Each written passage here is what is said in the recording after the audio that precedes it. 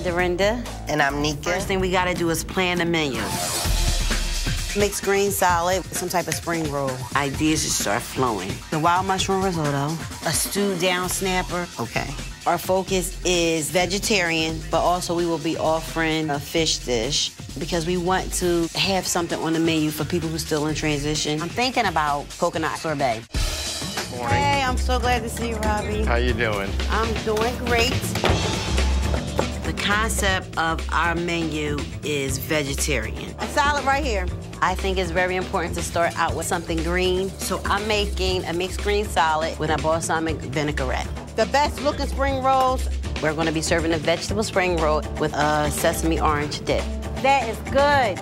I'm making a filet red snapper. We're gonna be serving it with quinoa and steamed broccoli. I'm making this dish because it tastes good. Very little wine, more of the cream. I'm making a wild mushroom risotto with truffle oil topping and brown jasmine rice.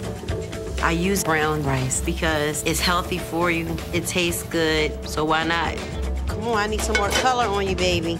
For dessert, I'm making a delicious chocolate spelt cake with a raspberry sauce. Ah!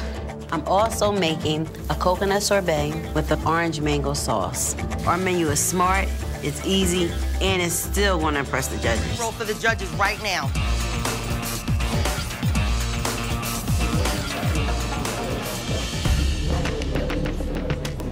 Here we have mixed greens, a combination of spinach and red lettuce with sliced red radishes, topped with a balsamic and shallot vinaigrette dressing. The spring rolls are filled with cabbage, carrots, sweet onions, and it's drizzled with the orange spiced sesame dressing. Thank you.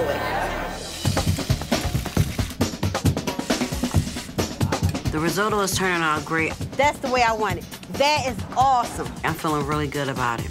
They're going out now. Hello, chef. What you have in front of you guys is a wild mushroom risotto, and then we have here pan-seared red snapper. Hope you guys like it. Thank you. All right.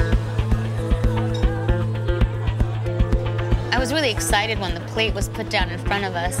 I got a very lovely fragrance and whiff of something that was earthy and was going to taste very comforting. The interesting thing is, she used no butter or cheese in this risotto. Really? She used the coconut milk to kind of bind it. I actually see the risotto being a signature dish if they were to succeed and open a restaurant like this.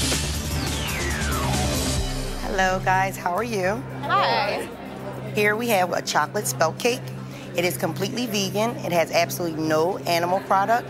It's made with coconut milk, absolutely no eggs, and vegan margarine. Here we have coconut sorbet. I added coconut shavings and mango orange puree on top with a dollop of raspberry, just to give it color and extra. Push it over, you know? This chocolate cake, I have to tell you, I really like it. It's moist, it's good. Feeling nervous as I approach the judges' table. My stomach is in knots. How do you feel? We feel awesome. You guys have known each other forever. Yes. Is there anything that you've learned about one another through this process, about working together well or maybe not so well? We don't have confrontations in the kitchen. We have to have unity. That's very important to us. And that's why we've been friends over 33 years. I love your passion. I also love the consciousness that you're bringing to alternative grains. First of all, the risotto was very flavorful. It was al dente, which is really hard to do with jasmine rice. It has a very nice texture, a risotto texture. It was far and away the best red snapper I've ever had. I liked the quinoa today. I thought the texture was great. Everything about it was wonderful.